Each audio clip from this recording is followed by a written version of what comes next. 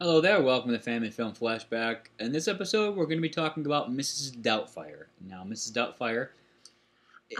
By the way, the actor that plays Mrs. Doubtfire in a lot of his movies, I love. Oh, such as Hook. Hook, yes. What else? There's more movies. Popeye. Popeye. Popeye? Yeah, Aladdin. He plays the genie. Yeah, that's Robin Williams. Robin Williams plays a divorced dad who is trying to see his kids more often, and he's a very playful, immature dad. Yeah, immature. But yes, he is. And he's an actor, and he's a voice actor. And what he decides to do is to take on the persona of a British nanny in full makeup so he can see his children more often. And hijinks ensue. Now, what did you think about the movie, Kendall? I love that movie. You do? It's very funny. Mm-hmm. It does have swearing. Does it? Yes, it does. I don't remember. I mean, towards the beginning, right. It does. Oh, it does. You're right. It does have a little bit of swearing, and well, we'll get into that in a little bit. Now, now what are your thoughts about because the overall theme of this movie is kind of mature. It's a little older. It's about divorced parents, which isn't addressed very often in family movies. What did you think about that? Well, I'm older and I know it is, but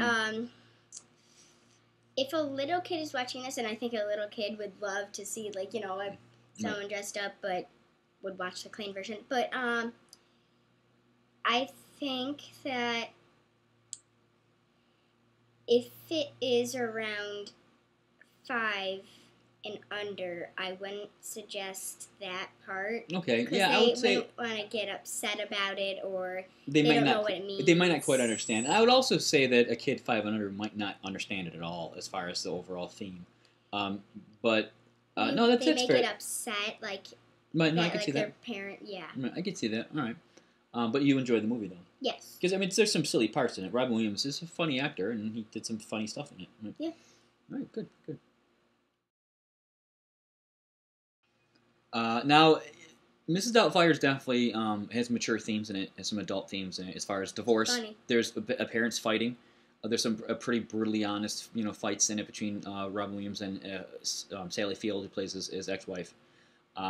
Now, so I think that might be a little tough for some younger kids to watch, and they might not quite understand, or may hit too close to home. But at the same time, I think kids of divorced parents might appreciate that. And might understand a little better. It might be nice for them to see that there's a movie out there that addresses their other kids have divorced parents. Right, yeah, because not everything's squeaky clean. The beginning of the movie, I have to note, has got a brilliant sequence in it. They show Robin Williams performing as a voice actor to an animated feature by Chuck Jones, who is my favorite animator. He's just brilliant.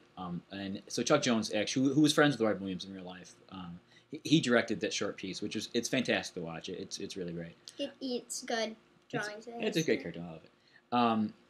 And again, the themes are a little older. I mean, there are, as Kendall pointed out, I think there is some swearing in it. I don't remember. In the beginning, I should remember. I don't know what they said, but I know there was swearing. And as Kendall said, it might be older kids to watch, and it's not even. Again, it's this. They might not quite understand the whole divorce thing if they're not familiar with it, and some of the themes just might go over their head. Some of the jokes might go over their head. The cartoon, which he likes, and I'll explain, it's like it's about like this bird smoking, and he when he's doing the voice, he says words that's not in the script to say like kids don't, but the writer wants him to doing it, but he doesn't want kids, and he's trying to teach kids not. Yeah, it's a nice little lesson in there. Yeah, yeah. But overall, it's a fun movie. Robin Williams is brilliant in it. Pierce Morgan plays the new love interest for the mom, and he's great. Pierce Bronson. I'm sorry, not Pierce Morgan. Pierce Bronson. Prior to him taking over the Bond role, I always liked Pierce Brosnan. So yeah, it's overall it's a classic movie. It's a great Robin Williams piece too. I mean, if you haven't, just Robin Williams it shows off a lot of his dramatic work and his being silly, and he plays always silly. He's never not silly. Well, for the movies you've seen, he's done a lot of drama, which is none of those movies you've seen yet, which is fair because they're not for kids. But this definitely shows he's got some range in his acting, and he's silly. He plays a British nanny in it in full makeup, and it's hijinks ensue. But by the way, yes, There is another movie of his that is called Hook, and it does not have any swearing. It's about Peter Pan, and I think a lot of kids would Right. I don't think that's on our list of movies to review because it's a little later. It's a later, but I'm still. A good movie Hook's for, yeah. I love that movie, so. All right, fair. That's good. Nice recommendation. All right, Kendall, your final thoughts? Yes, this is a good movie. I love this movie, yes, very much. But you said for older kids, though. Yes, around 7. 7, I think is fair. You were probably, I think you were 8 when you saw it. Yes. It was last year, actually, in the summer. Right. And, I would get the clean version if you were doing it around, like, 5 would still do the clean version. Yeah, ABC Family shows it a lot, which I think was where we probably saw it. And yeah, it's definitely it's a good movie to watch with the family. But again, there may be some explanations that are required when you're watching or after you watch it for younger kids who might not quite understand the themes.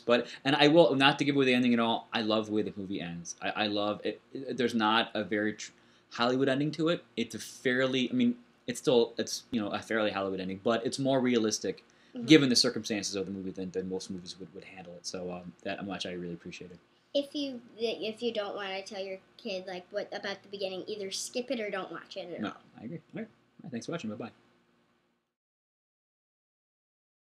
Bye-bye.